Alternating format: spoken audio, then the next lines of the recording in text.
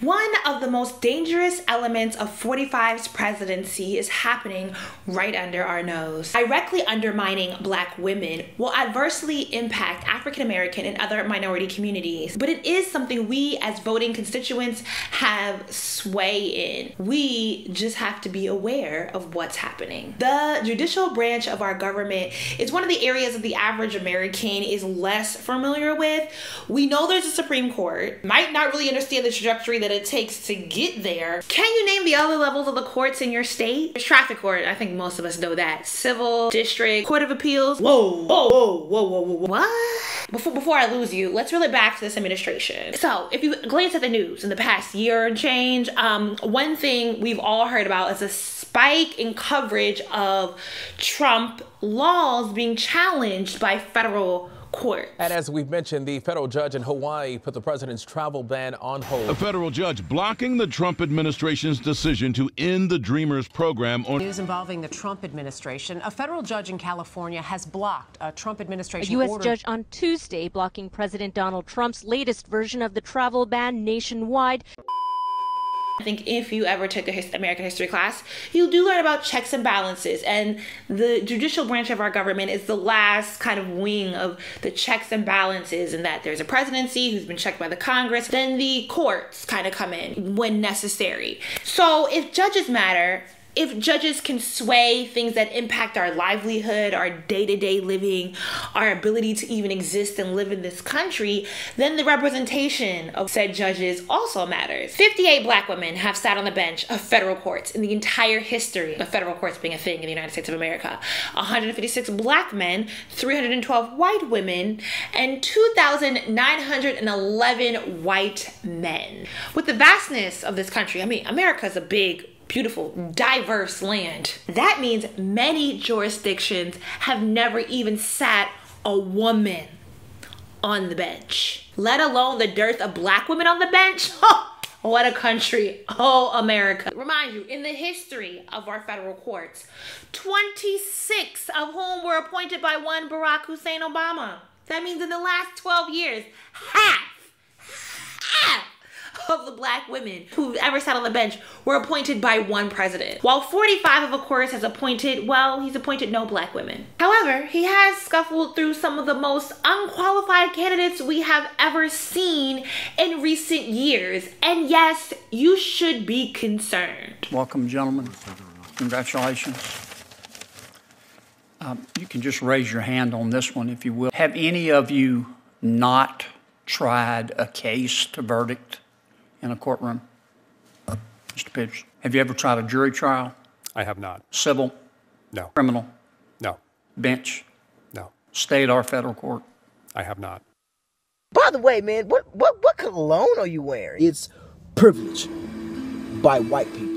Privilege by white people. Hey, man, stop smelling like discrimination and lack of representation and wear some privilege by white people. While 26 Black women who Obama appointed were successfully confirmed to federal judgeships, it is still egregious some of the treatment that Black women candidates who were nominated by Obama received as they were blocked by the Republican senators. For instance, Linda T. Walker and Natasha Purdue Silas both were nominated to fill vacant judgeships in the Northern District of Georgia in 2011 and could not receive support from their Georgia senators, the senators that you elect. Here's the gag. Most senators believe that the American voters, the general population, is not paying attention to the judicial nomination process. There is a belief that there's a lack of awareness that the president nominates a person for the federal courts. They then pass through a Senate Judiciary Committee for a hearing and vote, and if they pass that, then they go straight to the Senate for a vote. It's literally like a flick of the wrist or the blue slip and you're out. And some of the Black women who were up for nominations couldn't even get reasons why. Most prominently, this was the case in North Carolina, where there's been a long-standing vacancy in the district courts as senators don't even bother to explain why. They would not support Obama's nomination of Jennifer May Parker. For the hell of it, they actively insisted on blocking Patricia Timmons Goodson's nomination, and now headed to the Senate floor is a nomination of a far-right conservative candidate named Thomas Farr. Very important if you've ever heard anything in the news about North Carolina courts, as North Carolina has battled up through the Supreme Court about their right to redline and gerrymander and other ultra-conservative battles to dismantle civil rights. This is a contentious fight that Farr has championed for the conservative movement.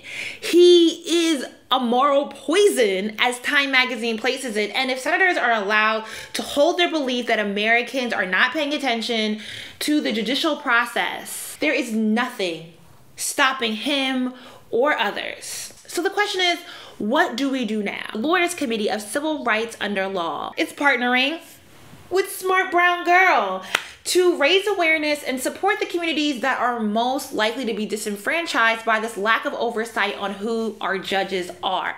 Not only are we most likely to be disenfranchised, but also because there is a conversation to be had about supporting smart brown girls and young black women who are pursuing their law degrees, who are trying to become judges, and how we vote for them, and how we as a community can provide support to encourage these young women to pursue the bench. So now it's about us mobilizing. We raise awareness and let our senators know that no matter the state we live in, we are paying attention. As more news sites are covering the judicial nominations like Slate, Vox, New York Times, of course the Washington Post, they are doing more informative videos on Facebook and YouTube. Snippets from hearings are being heavily publicized. You do not have to go digging too far to be kept abreast. You can start with the nomination of Thomas Farr and call your senator today, and that you do not support the nominations of Thomas Farr to United States District Court of the Eastern District, North Carolina. All the details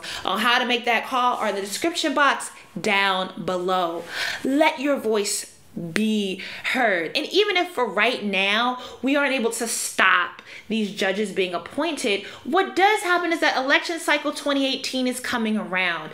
And if we can be impactful, if we start paying attention, and if we let it known that our voices are out here and we as community are not going to allow these things to slide, it will come up in the next election cycle. Not just for your senators, but also we'll be more mindful about who the judges that are being nominated for state courts are. And that's how you start working the cycle up to federal and district nomination. Do you know any black women judges in your county? If you do, like, name check them down below. I currently believe there's like 7 black women running in the upcoming Dallas election, 6 of whom are Deltas. So if you're like me and a person who like is inclined to want to know more, but some of this legal jargon and like how you say things, like, is it a judgeship, the bench? I had to do my Googles for this video. If you want to learn more about how Supreme Court rulings work and have come to a better understanding of like why any of this really even matters, there is a podcast that I absolutely love called More Perfect. You'll learn how Supreme Court rulings heavily impact our livelihood, and mind blown to know that a civil rights case from, I believe, North Carolina really be bruh. I don't think there's any better podcast out. It is informative, engaging, and enjoyable, and you definitely walk away learning something. Links are down below in the description box, and of course, for more Smart Brown Girl content, always be sure to subscribe. Click that bell for the notifications. Hit a thumbs up. You can cop a shirt too. Deuces.